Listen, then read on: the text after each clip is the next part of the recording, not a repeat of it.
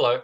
This is an extremely interesting topic and very surprising there's not yet been a definitive answer as to why Australia's manufacturing sector is or isn't dying.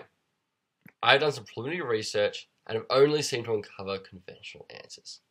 To delve into this topic with what I've learned in my degree and my personal influences will enable me to apply my analytical and creative skills to produce a rather unconventional report. I have a good understanding of information systems, economics and finance, but majoring in international business and my understanding of the effects globalization and free trade has on manufacturing is what I'm passionate about.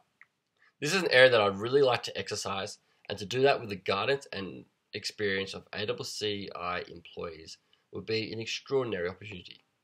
I will have the right attitude towards the project and also a good understanding of the ACCI that will hopefully take us a step closer into uncovering the answer behind this intriguing topic. Thank you.